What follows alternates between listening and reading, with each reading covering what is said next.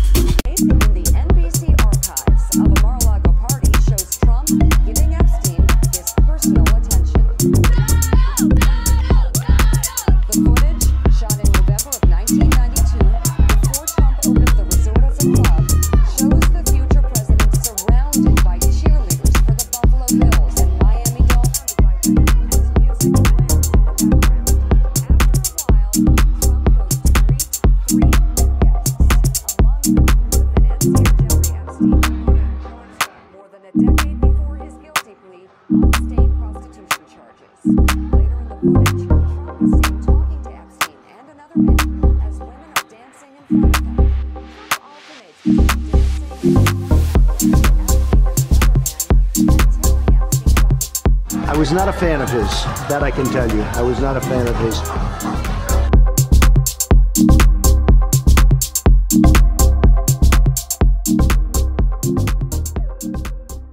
So were Donald Trump and Jeffrey Epstein friends? According to a deposition by Johanna Schoberg, she says she traveled from Florida to Atlantic City with Epstein, where she recounted, quote, Jeffrey said, great, we'll call up Trump, and we'll go to, I don't recall the name of the casino, but we'll go to the casino. So we know not only did Trump and Epstein travel together, but Epstein traveled to meet Trump. They were photographed and videotaped together, and up until Epstein's arrest, Trump spoke highly of the convicted child sex trafficker.